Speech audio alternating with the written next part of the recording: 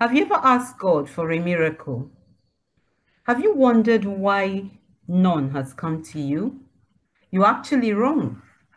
Miracles happen to you daily. When you sleep and wake up while someone else sleeps but does not wake up, that's a miracle. But there's a miracle you can witness anytime. And maybe you have, but you've not realized it.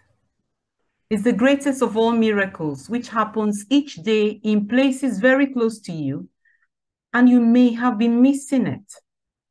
Hello, I'm Nenye Andy, and this is Fide's Catholic Point, dedicated to Mother Mary, to her son Fidelis Gabriel, for all he taught us, and to her daughter Charlotte, who is coming into the faith. Here, in full dependence on the Holy Church, we seek to better know, live, and defend our faith. And today we're going to talk about the miracle that happens at Holy Mass. The Holy Mass is the central act of faith and the highest form of worship. It is the perfect sacrifice of Jesus Christ, which he made on the cross in payment for our sins. And he does the same on our altars every day. It's the most important prayer of the Church. This is because it is the same as the sacrifice the Lord made on the cross, though in an invisible and unbloody manner. The Mass is holy because Christ, who himself is all holy, acts through his priest. Christ's sacrifice put an end to all animal sacrifices, and he became the permanent offering which we give to God at every Holy Mass.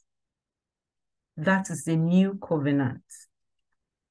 Many people wonder why we say the Holy Mass. The truth is that no book can record all the wonders of the Mass. Only in heaven will we realize its full merits. The early fathers of the Church have told us of the numerous graces we receive at Holy Mass, and we're going to put links to this below this video. Christ himself asked that we repeat and keep up this in memory of him. So at Holy Mass, we gather as a family, eat and pray together, and give ourselves to God, who also comes to give himself to us.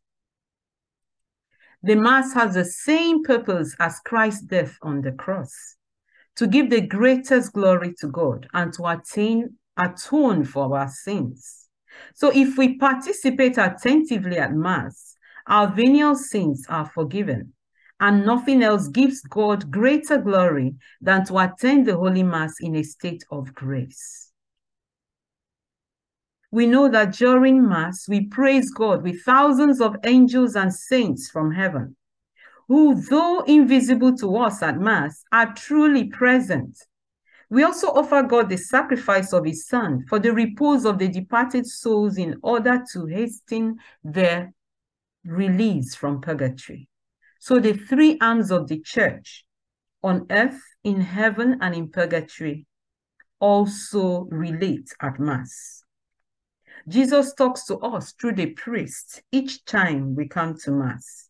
He leaves us messages which encourage us to live better and to bear one another's burdens. The center of the celebration is a consecration, when the Lord is lifted up on the cross in the arms of the priest. But all other parts of the Holy Mass lead to this time.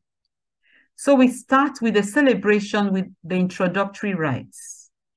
This initial time is mainly to prepare and cleanse ourselves to receive the miracle of the consecration. When we come in at Mass, after the sign of the cross, which reminds us of the three persons in one God, the Holy Trinity, and also reminds us of the cross of Christ, the priest gives us a few moments of silence to think about our lives and ask God for pardon. We confess our sinfulness to one another by saying, I confess to Almighty God. And God in his priest forgives our venial sins. We will talk about sins and types of sins in another video. Unfortunately, many Christians miss this very important beginning in our Mass because they come late. What follows is our song of praise to God. And since the angels are there, we use the same words that the angels used to praise the Lord at Christmas when he was born. Glory to God in the highest, and on earth, peace to people of good will. The second part of the Mass is the Liturgy of the Word, where we listen to 2 or 3 readings from different parts of the Bible. These readings will all have a connected message for us, which the priest will tell us in his sermon or homily after the readings. We listen to stories of Jesus while he was on earth, and also to earlier believers and their stories. After God's message, we declare our faith and trust in our God by reciting the creed, I believe in God. The creed summarizes and reminds us of all that we believe. While still waiting for the Lord, we unite to pray for all our needs and the needs of all men in the prayer of the faithful.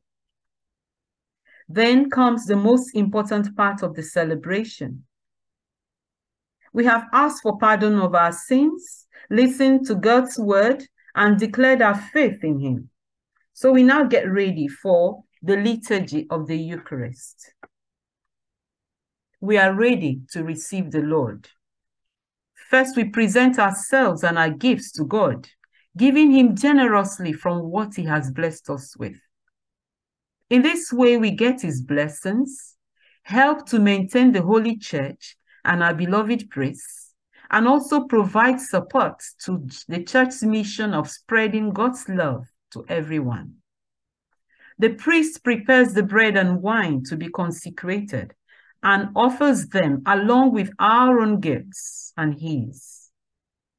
As we are already joined by angels and saints, we sing the heavenly song which is in Revelations in the Bible, Holy, holy, holy, Lord God of hosts, and we await the Lamb of God. The kiss of peace which we give to one another during Mass at this time shows fellowship, forgiveness, and unity. The ringing of the bell tells us that the most important part of the celebration has come, and we kneel to worship the Lord who comes through the sacred words of the priest to shed his blood for us. Take this and eat. This is my body given for you.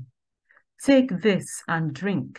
This is my blood for the forgiveness of sins. We listen to him once more. With eyes of faith, we see him at the Last Supper again. We see him lifted up on the cross, bleeding for us.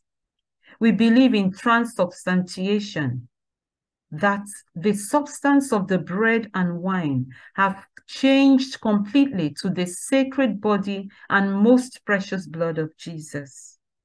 Jesus is truly present among us. Heaven has mixed with earth, and that is the greatest miracle ever. We believe it because Jesus said it, and we know it's true. So in reverence and awe, we come out to receive him who died for us. He had said that if we do not eat his flesh and drink his blood, we will have no life in us. Christ has died for us, and we have him in us, where we can speak, praise, and thank him personally within us. The celebration then ends with the concluding rites, where we receive 2 things. First, God's blessings through his priest, and then a reminder of our part in the mission of the Church, to spread God's love to everyone. So the Lord sends us out, now better prepared to do his will, because we have received him, and we have fellowship with him and with one another. So we are sent out to go and show in our words and in our actions the love of God that we have seen and received at Holy Mass. So the priest says, the Mass is ended. Go in peace to love and serve the Lord. The Holy Mass is much more than a miracle. It is the miracle of miracles. It is the feast of feasts. It is a share in Jesus' cross, and it is a glimpse of heaven. Let us always participate fully at each Holy Mass and find time to attend even during weekdays, because the more we attend, the more we gain from the body and blood of Christ. And while at Holy Mass, may we all realize that we are privileged to be present at the greatest event happening in the entire world at that particular time.